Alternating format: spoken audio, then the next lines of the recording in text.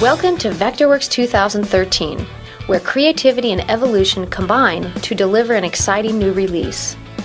Creativity is a process that lives in constant evolution, and designing and improving software follows a similar path.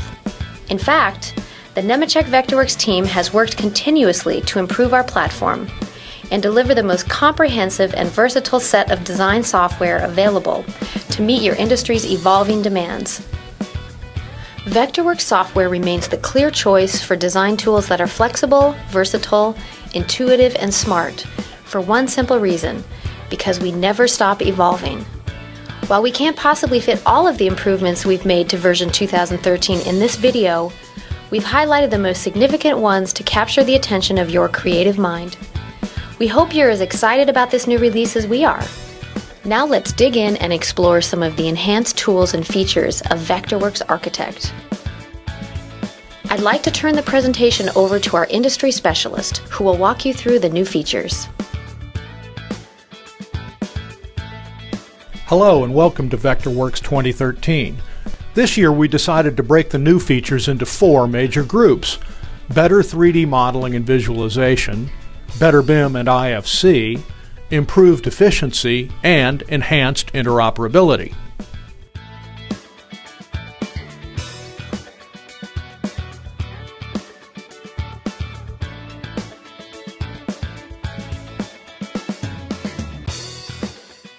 First, we've dramatically improved the performance of both panning and zooming.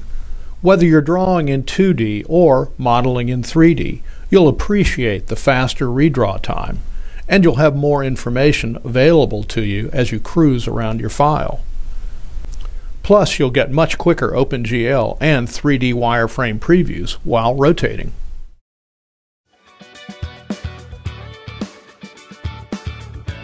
If your current workflow requires you to model and navigate in 3D, I'm sure you're familiar with our perspective environment. For 2013, we've addressed your wishes, and you can now work in a full-screen perspective view while modeling. You even have the option to turn on the cropping window when setting up views for presentations. This may seem like a small change, but with the addition of a representative ground and sky, it now makes the perspective view a viable modeling mode.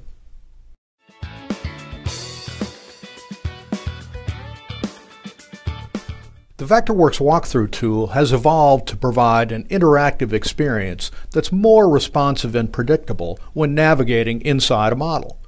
For 2013, you'll be able to click on an area of the screen and start walking. Where you click, you'll see a reference point that your cursor will move in relation to. The movement and rotation has been improved for a much smoother experience, letting you create better visualizations of your design. So just think of your pointer as your new joystick.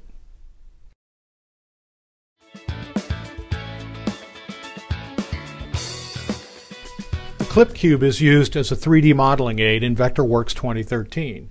You no longer need to manually adjust visibility settings in order to see obstructed objects. In Vectorworks 2013, you simply select the object or objects you wish to see, then enable the Clip Cube mode. Not only can you view the objects via the Clip Cube, you can also manipulate them within this viewing mode. Then exit the Clip Cube to return to your normal view, much faster than having to change visibility one class at a time. The Clip Cube provides additional visibility control over large, complex models, allowing you to work on isolated parts within the interactive boundaries of the Clip Cube.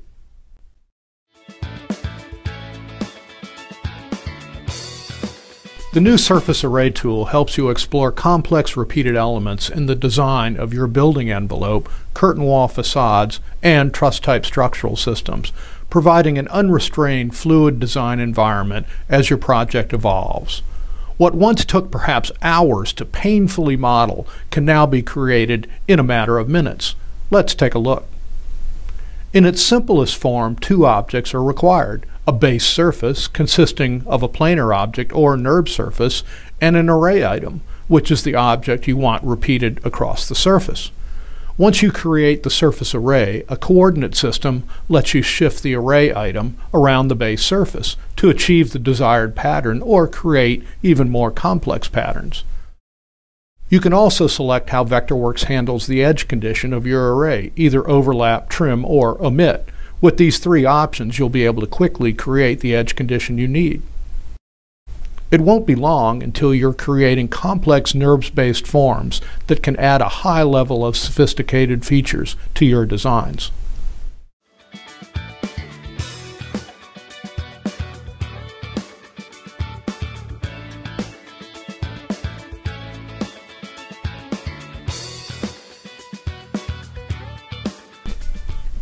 A new tool for properly showing complex objects is the Auto Hybrid tool.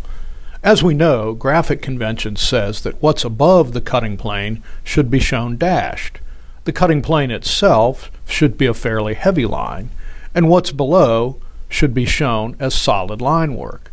Well, for 2013, we can automatically produce this drawing convention with just a few mouse clicks.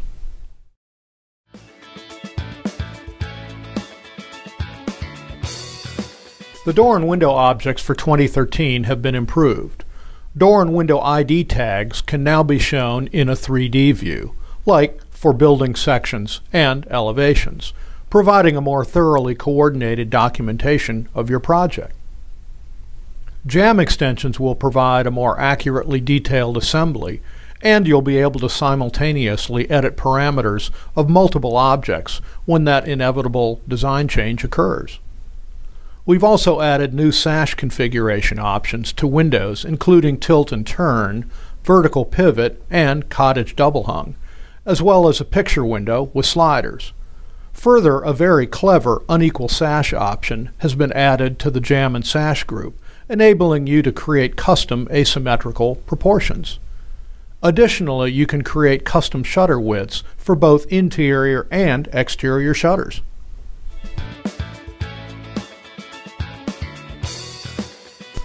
Walls have also received some attention. They're now more responsive to changes and better at maintaining wall joins when adjacent walls are relocated.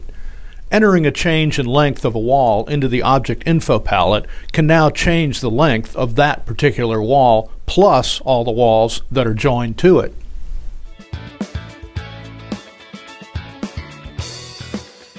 The roof and roof face objects have been re-engineered for 2013 and are now connected to Vectorworks' Parasolid modeling kernel.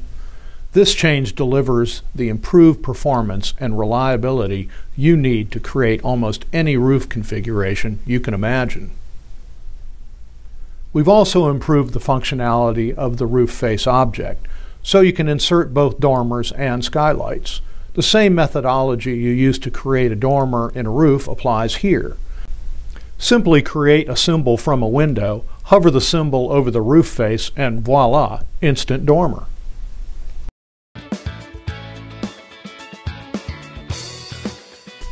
We've also been busy responding to user requests regarding improvements to the space object. Space boundaries can now be set by picking the walls of the room. If you move, delete, or add walls surrounding an existing auto-bound space object, it will automatically update to the new shape. Additionally, the height of the space object now has a setting like other story-aware objects, such as walls.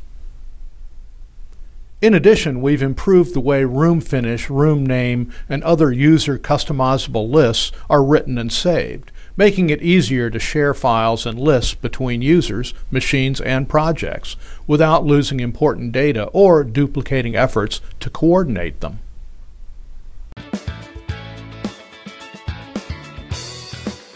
We continue to enhance the functionality and usability of the Building Information Modeling Interoperability Data Format, IFC. IFC data for objects is now visible in the Object Info palette. This also gives you direct access to the IFC data dialog from the same location. You can attach IFC data to symbol definitions in the resource browser and automatically update all instances of symbols already in your file. We also added new options to the IFC export process to give you the flexibility to share data with more BIM applications like model viewers, facilities management applications, and construction management platforms.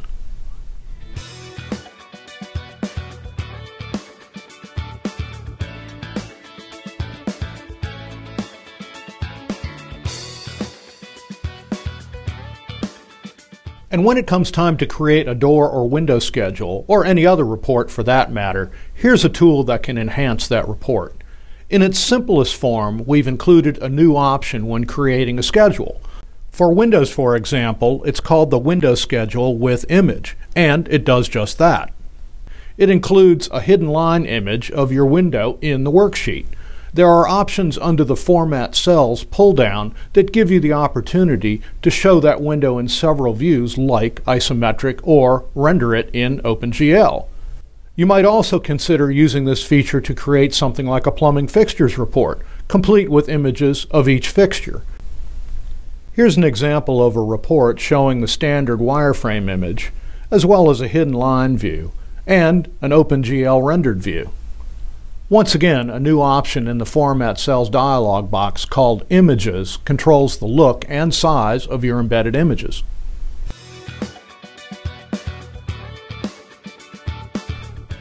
Dashed lines and custom line types are now resources that can be easily created and shared.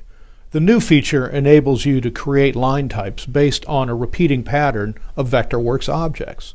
This can include text or graphics. Since line types are resources, you can easily edit them, share them, and set teamwork standards.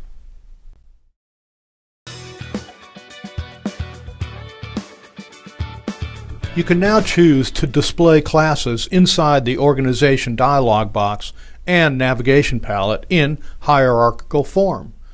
You'll be able to hide groups of classes you don't need to see.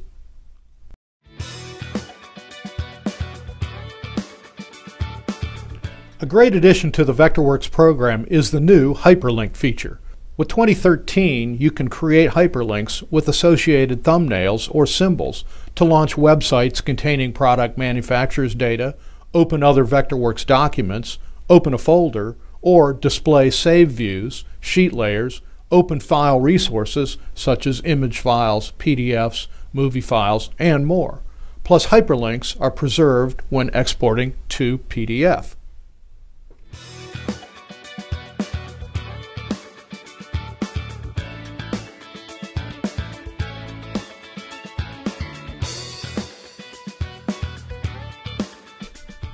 In Vectorworks 2013, you can effortlessly import complex models created in Rhinoceros. The addition of direct import and export support for Rhino 3DM files lets you collaborate with the Rhino application and further your design and documentation within Vectorworks.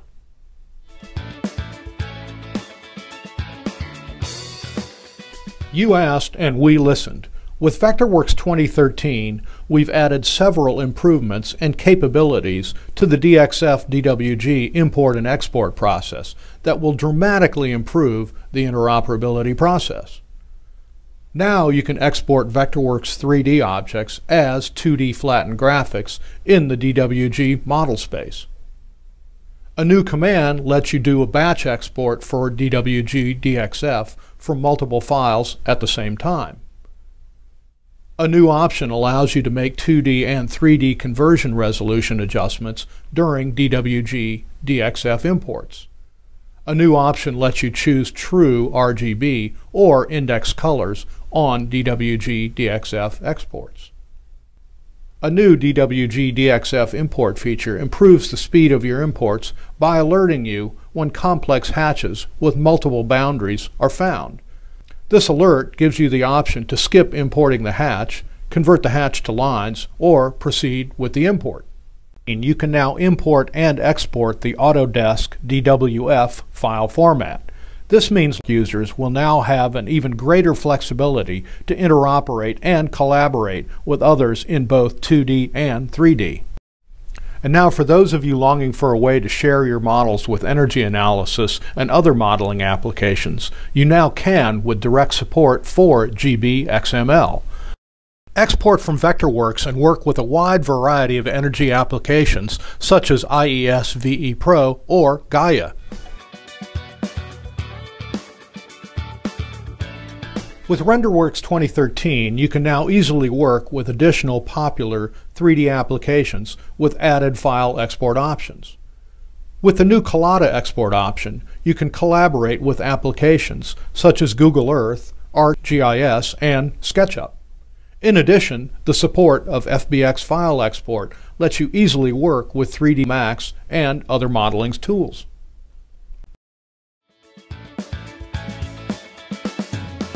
As we've demonstrated in this brief video, Vectorworks 2013 is an exciting new release that will help you take your designs to the next level. And we know that once you explore all the positive evolutions that Vectorworks has to offer, you too will agree that it remains the best software to help you realize your most inspired visions. Streamline your workflows, improve your efficiency, evolve with Vectorworks 2013.